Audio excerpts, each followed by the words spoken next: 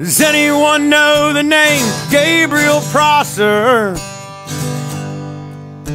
My conscience says he's the one that history missed. A blacksmith by trade up at Brookfield Plantation, a Henrico County slave born to owner Thomas.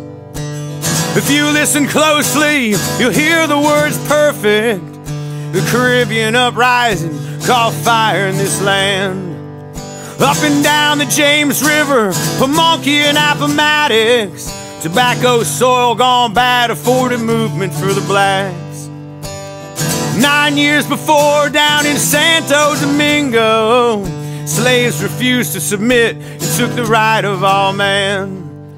Virginia whites got nervous and armed more militias as blacks inspired, plotted, and passed on their plans.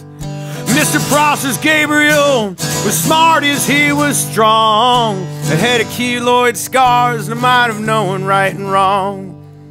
Voted general at 24 in the year of 1800, haunted by the hymns and wailing of his fellow slaves. Now does anyone know the name Gabriel Prosser? My conscience says he's the one that history missed. A blacksmith by trade up at Brookfield Plantation, a Henrico County slave born to owner Thomas. It was on an August night outside of Richmond, Virginia. Gabriel's men gathered as their owners they slept. Some would burn city streets to attract residents and masters, while others took the capital and freed convicts.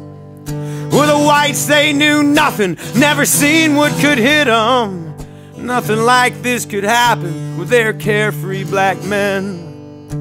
But think about freedom, now think about slavery. Blacks armed themselves with muskets and homemade bayonets. With a white flag on the Capitol, all blacks they would rise. Whites spared would all lose an arm. You're a coward if you own men for profit and greed. You're the coward of all, and for all you must bleed. Now does anyone know the name Gabriel Prosser? My conscience says he's the one that history missed. A blacksmith by trade up at Brookfield Plantation, a Henrico County slave born to owner Thomas.